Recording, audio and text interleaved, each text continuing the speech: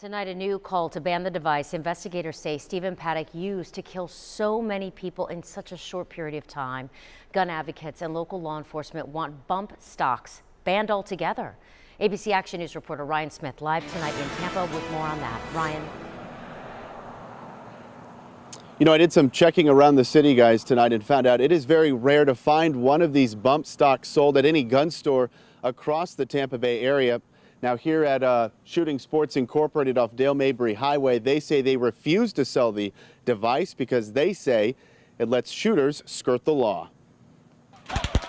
The Las Vegas massacre now sparking debate over a legal device used by alleged mass murderer Stephen Paddock. It was kind of a fish in a barrel situation.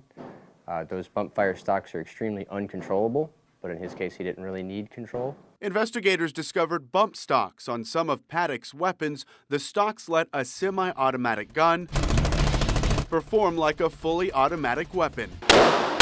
Matt Pelham at Shooting Sports shows us how they work. If you hold your finger on that barrier, it rams back onto the trigger again. Bump stocks are typically sold online, but tonight the company that claims to have invented them has suspended sales. We can solve this problem. Polk County Sheriff and longtime gun rights advocate Grady Judd wants Congress to ban bump stocks. He also wants a 10-year sentence for people who make them. Hardcore Republicans who talked to me on the phone and told me specifically, Sheriff, you go for it.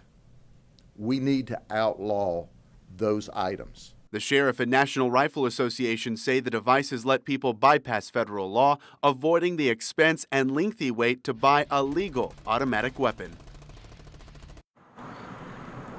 And I also found out tonight, according to these documents from the ATF, the state of Florida ranks second in the nation for the highest number of fully automatic weapons owned in any state, with just over 36,000 of those firearms in Florida. Reporting live tonight in Tampa, Ryan Smith, ABC Action News.